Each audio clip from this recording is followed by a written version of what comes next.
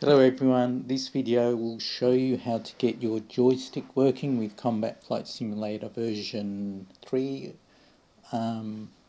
otherwise known as, it's the World War II Europe series. Just show you quickly. So this is the version we're talking about, Microsoft Combat Flight Simulator World War II Europe series. So, how to get your joystick working. This is the short version for those of you that just can't wait. I know what it's like. Step 1, first install Combat Flight Simulator and make sure it loads.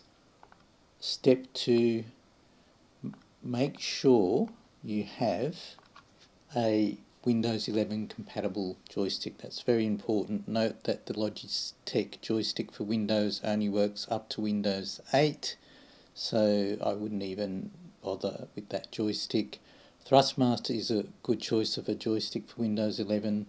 Otherwise, just ensure that the joystick you choose is supported by Windows 11. So this is the one I'm using and it works perfectly. This is the Thrustmaster TCA Sidekick Airbus Edition, but you don't have to get this particular one. That's kind of designed to connect to other cockpit related devices. You can just get this normal Thrustmaster here, which it's debatable which is a better choice. It's up to you, but I'm pretty sure these two will work. I know the Airbus version definitely works. Step 3, go to this article here. You will have to pause the video and type this out, but I'll probably post it in the description, the link in the description. Follow that article. It will show you how to modify the Combat Flight Simulator 3 executable to help it to find the joystick settings in the right part of the Windows registry, which is why the joystick won't work in the first place, because due to newer versions of Windows, Combat Flight Simulator is now looking in the wrong place for the joystick settings. That's why when at step 1, whenever you load it, you're going to get joystick related error messages and your joystick won't work. So once you've done this, follow this very fine article. Step 4 will be to change your settings in Combat Flight Simulator as shown in this video. If you don't do that, you're just going to get bugs and crashes, all to do with the way it renders the video graphics. That's it. So go ahead if you're in a hurry, but you will need to watch this part of the video just to know what the settings are, because I'm not going to type them out. So I'll start with step 4 first, but just bear in mind for everyone else that wants to hang around, this is probably the last thing you should do. So we'll go back to the game. When I stop messing around, I should be able to find it. This that's the one here. So right, here we are. So if you hit settings and you haven't modified the executable, you will get an error relating to the joystick. That's telling you basically that you need to modify the executable as shown in, I think it was step 3. If you click on here, you will still get this joystick error, and that's just indicative of the fact that you've got to modify the exe.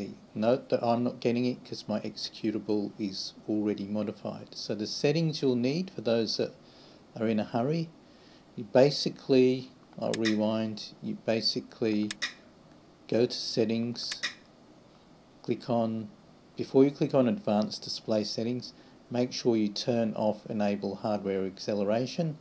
That causes bugs and crashes, and it causes graphics to render in error basically, so make sure that's unchecked. Then press advanced display settings and make sure gradient horizon is turned off and wispy cloud effects is turned off. Now I worked this out with trial and error. You can try the same thing if you want to, but I found that I don't like these two settings anyway. but if you want the resolutions to behave properly, turn them off. Then the final thing you'll need to do is set your full screen resolution. Now I'm on a Samsung 72-inch 4K monitor, and I found that if you try the highest resolution, what it will do is it will zoom in on the cockpit. It will truncate half of the cockpit dashboard view and half of the cockpit window views. So funnily enough, the higher the res, the worse it renders the image. It just seems to magnify it and truncate bits and pieces. You'll find other resolutions you'll get a black border on either side. So what you've got to aim for is a cockpit view, full cockpit view. So find a resolution with a full cockpit view that doesn't have black margins on either side, and usually that means going to one of the lower resolutions. The one that worked for me on my particular monitor, which is my Samsung TV, is 1600 by 1024 by 716. I also found 1366 by 768 and 1360 by 768 also work quite well. So you can work that out with trial and error. That's it. If you want to go back to the notes file, and remember to come back to this video so you can make sure everything is set up properly. Just to show you what it looks like, going to free flight,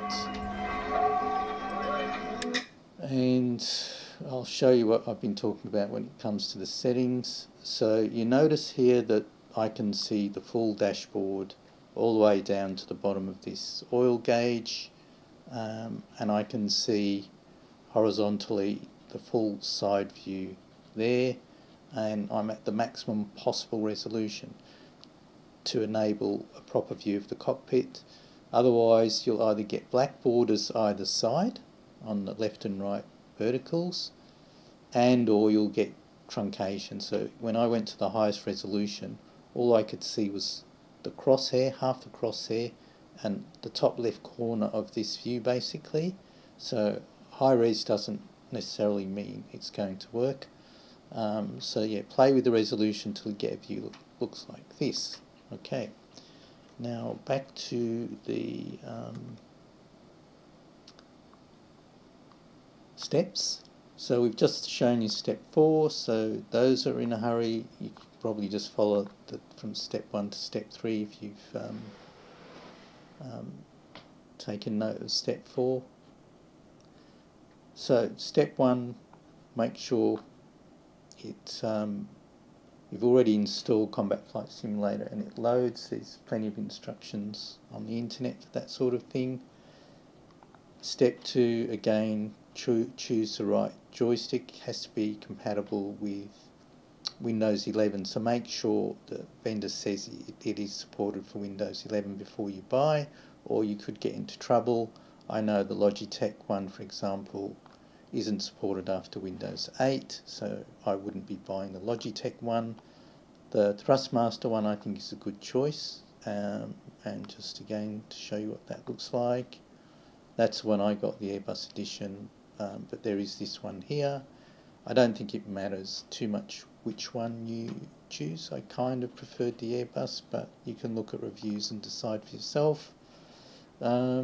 Step 3, follow this fine article here. So we will go and look at that article now quickly, and we'll walk through it quickly. So this was posted by D. Cumming, so a quick shout out and thank you to D. Cumming for this fine article, and I'll just show you the way to follow the article. There is the preamble here that is really here. It's just saying that the joystick won't work because Combat Flight Simulator is looking in the old place in the registry, and the settings are not there for the joystick. They're in at the new place. So in the registry it's looking in the node HKey local machine, whereas it needs to look in the node HKey current user. And yeah, that's just explaining how you need to modify the octets, which are just it's really just a hexadecimal number in the EXE that you need to modify. So yeah, 2 octates is a 16-bit number. So yeah, before you can do that, you have to download this hexadecimal editor here, and then once you've done that, all he's saying is to do a hexadecimal search on this number, which is 6802304080, and then once you found it, you want to ignore the first one. So you do an F3 to search the text, but it does say you have 3 results. Don't select and change the first result. So you press F3 and you get to the second result, and you want to change on the second result that number to that number. So you're just replacing that 3rd and 4th digit, the 02, to the 3rd and 4th digit to the 01. You do F3 again and you do the same change. So you're really just changing it twice, ignoring the first instance when you do the search.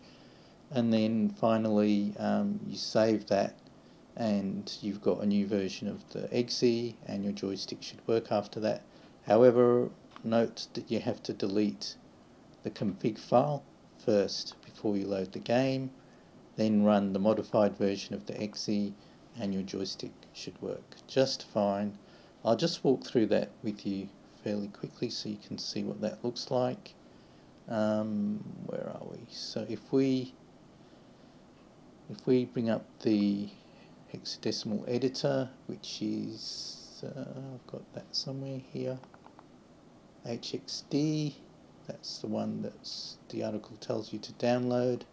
Then you open the Combat Flight Simulator EXE. Now I've got a saved version of it.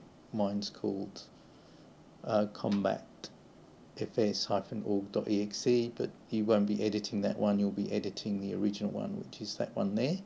I'm just made a copy just for demonstration purposes, but make sure when you do it you're editing it, the original Combat, this one highlighted in blue, Combat fs.exe. So the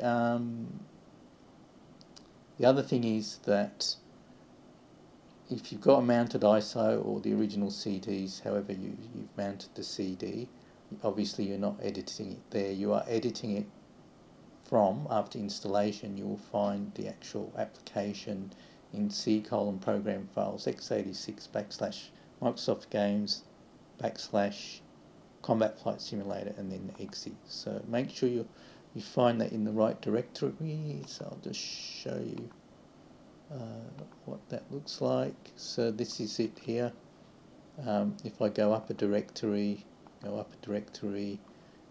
so you will start in program files x86 on your C drive, you go into Microsoft Games, you go into Combat Flight Simulator, and then the file you want to modify will be this one here. That's what it will be called, and the file you want to delete will be this config file here.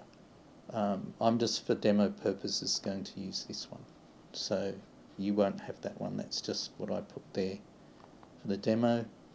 So let's find the article quickly. We're almost there. We'll try to get that on the other half of the screen, and we'll bring back the hexadecimal editor, which I just lost. Right, oops. Now we bring back this. So here we are. So we've got to do a search on this hexadecimal value here. So here it says search for this value here. So we'll just copy that into the buffer. Come back to here, go find. Make sure you change the data type to hex because we're looking for a hex value, and you just go Control V and you hit OK, and it finds the first one. Remember, the article says to ignore the first one, so you press, it's only the second and third one you want to change, so you press F3 and it finds the second one. Now that you're at the second one, it goes here and it just says replace the 02, which is the third and fourth digit, so 6802. You want to change that to make sure it's 01.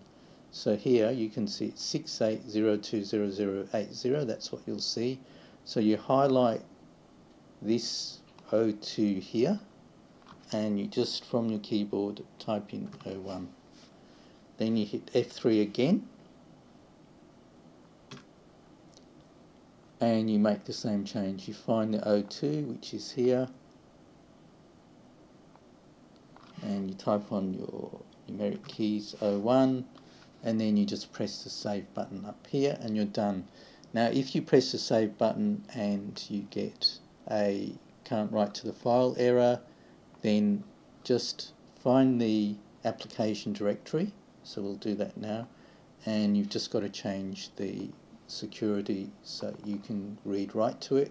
So your program files x86 off your C drive, Microsoft, oops, not Microsoft, can go up one, Microsoft Games, Combat Flight Simulator. Find that folder, right click on it and select Properties, then go to Security, and what you'll find that full controller modifier unticked. So go down and select users, which is any user that's logged on, and you need to ensure that full controller modifier ticked. So to get that to happen, when you do it, yours won't be ticked, so you just press the edit button, scroll down, select users again, and you just tick on these two and you hit apply. That will then enable all the files in that directory for read-write mode, and this is the file that you're trying to overwrite from the hex editor.